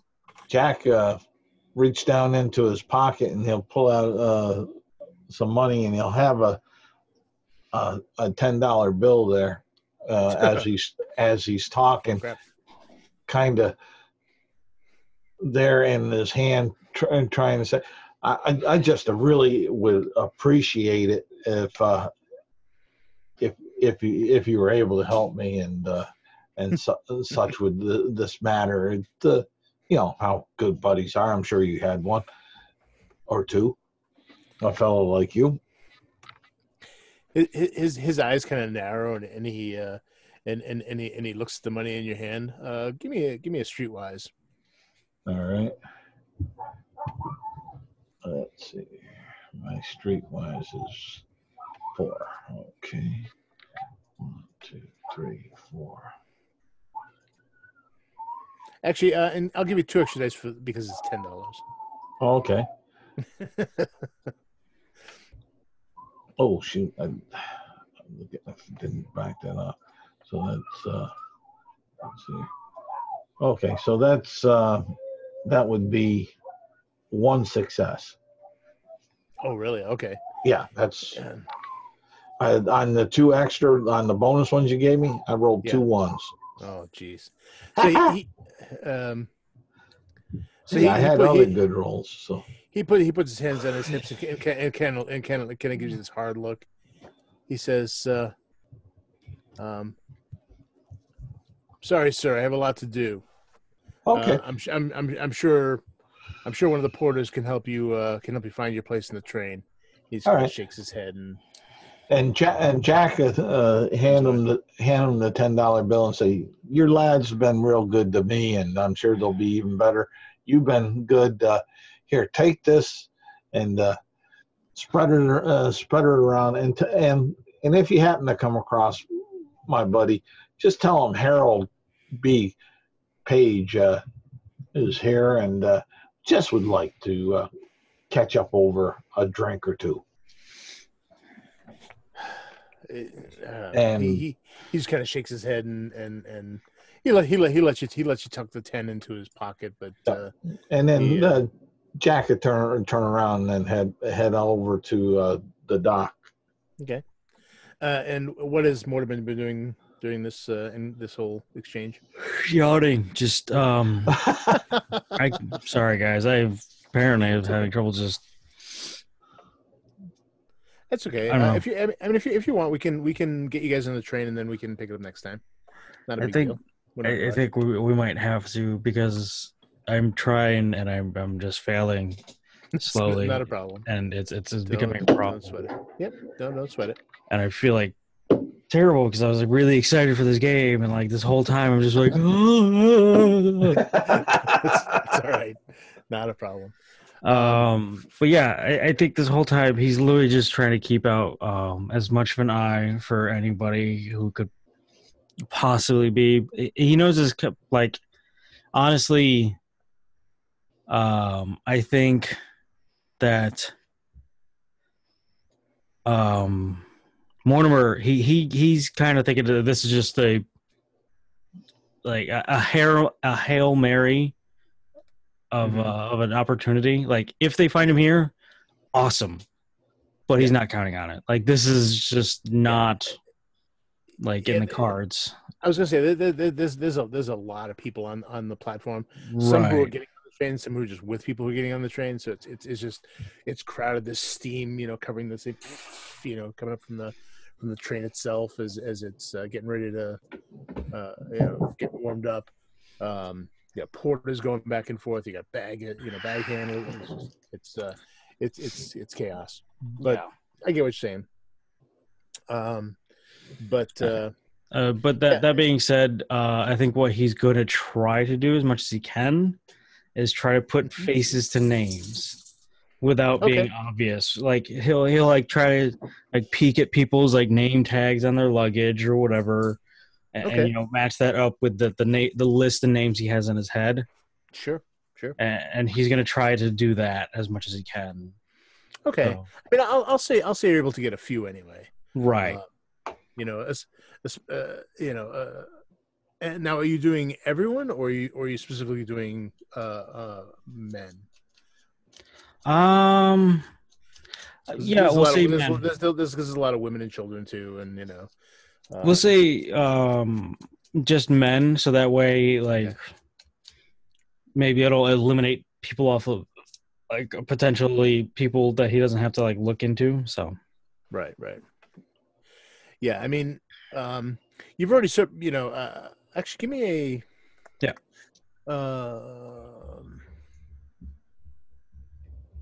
what would be a good one? Start marking on their forehead D or an S. Yeah. Come here.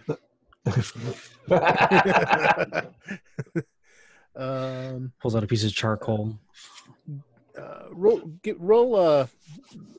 double your intelligence. So whatever your So intelligence is, double it intelligence, and roll it. that. So that's 3.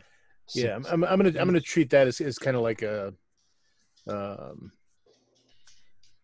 just kind of a good thought check. 3. Okay. You've already sort of I'm gonna say you've already sort of mentally written off the survivors, because, or at least tentatively. They're not written off the list of suspects entirely, Mm-hmm. but your thinking is that if the smuggler had survived, he would have made his delivery, Right. or at least had gone to them and told them it was lost or whatever. But it just as far as Timeworks knows, it just disappeared, like completely, based on the letter that their client had. So the odds of it being a survivor are less, let's say. But anyway, that's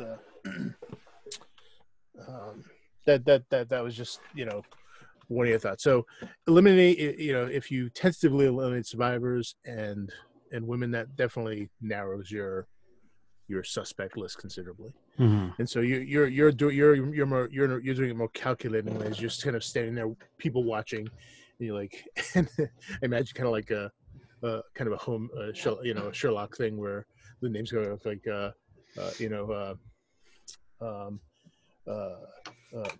married European cut suit, nope, Yeah. This guy, last name Bozeman, not survivor, nope. Kind of going over your list in your head. Sees a naked lady, gets confused for some reason. Right.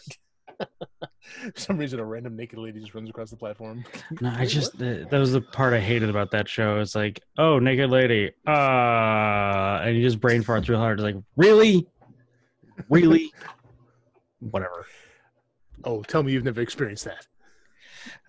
I have, but I'm not Sherlock Holmes.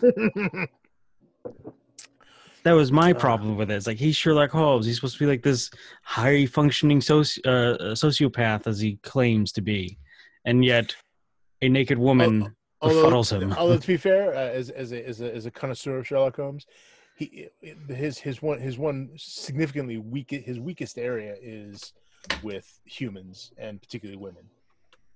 He either ignores them or underestimates them, and if you ever get a chance to see like Jeremy Brett's original, like Sherlock Holmes from BBC, the one where he encounters it's a Scandal in Bohemia, where he encounters the woman, which is the equivalent to her in the original canon. It's interesting. I think they do it pretty well, because again, in the original story, he got kind of flustered by her in a way. So it's kind of, that was sort of their take on it. Damn drug addict. Well, yeah, oh yeah, big time. 7% solution of cocaine. But he had a marvelous deductive mind. Oh yeah. That's I love Sherlock Holmes. I like the old black and whites with Basil Rathbone. I didn't like the update. I liked the original time period, which is why I love the BBC Jeremy Brett series. Yeah, just that's spot on. It's like that's to me that's canon. Mm-hmm. They stick very, very closely to the stories and so forth. See, and for me, Basil is because that's, as a kid growing up watching them, right. Yeah, yeah. It's That makes sense. just That's what you grew up the on. yeah. Oh yeah, I get that. That's why Robert Downey Jr. there when he Hmm. played it, I was a little disappointed. Good story, but a little It was disappointed. fun. I went into it looking at it from the point of view of like, it's Robert Downey Jr. So they're gonna you know they're gonna. I kind of knew what kind of direction they were gonna take with it, and they did, and it was fun. You know, I had different expectations, but I like most iterations of Sherlock Holmes, even like ones that are a bit very differently filtered, like the TV show House. you know, Oh, I um, like House. oh, it was great, but that was basically Holmes' house. Even his apartment number was 221B, which is like in case you missed the connection. Mm. But But the thing is with those movies is like that's a Guy Ritchie thing. Like oh yeah, yeah, as soon as I saw Guy Ritchie was directing, I was like, okay, so there's gonna be there's gonna be a bunch of people fast talking at some point, and there's gonna be action sequences. There's gonna be oh yeah, weirdness. So yeah. Oh, and it's like I not said, it's definitely not gonna be your traditional Sherlock. But. yeah, yeah, and that's the point. I went into it knowing that, and it was fun, So I didn't bother me. If they claimed that they were doing authentic Sherlock Holmes, and it wasn't, then I'd be like, oh, really? No, no. That's not even close. But all right, okay. So you're tied, so we'll wrap it up. We'll say that you guys managed to you both pick out a little clutch of potential suspects, Mm-hmm. which I'll make note of, and because even if you don't know the names, I do, and Well, and then I would tell them and describe the five that I was suspecting of the men. right. Well, he doesn't know know many of them look like either. Most of them they didn't really have photos. No, but I'm just saying, But yeah. the ones I felt, I Yep. describe Oh them yeah. to him so he know. Oh right, because he would know ones that he picked. Right. Sure. I got you. Yeah. Yep. Yeah. You can see where And see if there was yours any overlap. and see if there was any commonality. Sure. Absolutely. Because that could also narrow things down too. It could still be wrong, but it's you with some of these Timeworks expeditions, especially ones like this, you sometimes have very little to go on. Records are sketchy sometimes, and especially when you're going after something that is illegal to be, is something illegal going on to begin with, which is going to be, under the table. It'd be different if you knew who exactly you were going after, and you had a picture, and you had to get something from them before they died or whatever. But Mm-hmm. in this case, it's a little different, but cool. That's all right. Yeah. Yeah. When I was setting this up, I went through.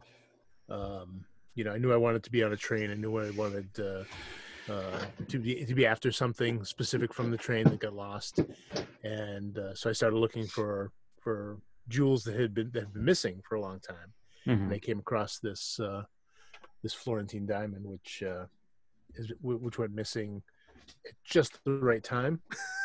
So it's like, all right, nice. and that's also the kind of thing that that someone with enough money to hire Timeworks would want to get. I mean, half $500 million gem, and the cool thing is it's missing, and it didn't really belong to anyone at the time per se, and so Mm-hmm. it's like if you found it today, it would be yours.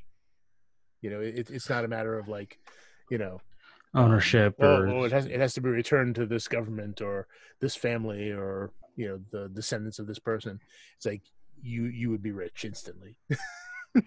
right, provided you could sell it and all that shit. But I'm pretty sure you could with a well-known diamond like that.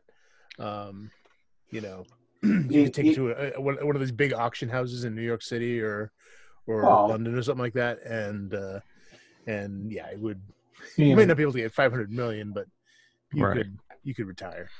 but being well known like that and finding it, you could always sell it to a museum and get a cash outlay. Sure, if you were on the more noble side, but I would totally do what I would do personally. Would announce to the world like, I have this diamond I found, blah blah blah, and wait for like all the offers to come in, and then just throw it in the lake. Because diamonds are like the price of diamonds are so manufactured, it pisses me off. So I would love to just like. So you just spiteful, yeah, just to spite all the diamond people, like you guys, like it's literally they're only so expensive because we have like 2 or 3 corporations that own like the most prolific mines, and they manufacture their own prices. It's bullshit, and I hate it so much. I understand. Yeah, but now, if this was like 5 years ago when, I didn't have such a well-paying job, probably would say something different, but... yeah. Desperation can change morals a bit. Yeah. Well, see, to me, this is one of those, it's such a rare diamond that's really not that inflated because of its size and history and all that stuff, and its clarity and all that stuff. I mean, generally, the diamonds you get, like, De Beers and all that shit, those are the evil ones. But to me, one like this is a historical artifact, and I would have no problem at least selling it to a museum. Fair. I can concede that. But yeah, I get what you're saying. Okay, so we'll pick up next time when you guys are getting on the train, and we can start the train heist, as it were. The good news is, once the train is off and moving, you guys will have plenty of time to begin kind of narrowing the search down, talking to people, and finding out where this elusive diamond is, before the train plummets into before it gets. Well, actually, I guess it gets like ripped off a bridge. I guess the bridge is disintegrated by this wall of water. Pretty terrifying end. But go through and do a bunch of mercy killing. Jesus. Maybe Jack isn't right for Timeworks. I'm inclined to agree. Jack might be a little dark. But okay, I'm gonna get going. All right, and we'll pick it up next week. Cool, Take it easy, Buzz. guys. Yep. Thanks for See you guys later. Go ahead.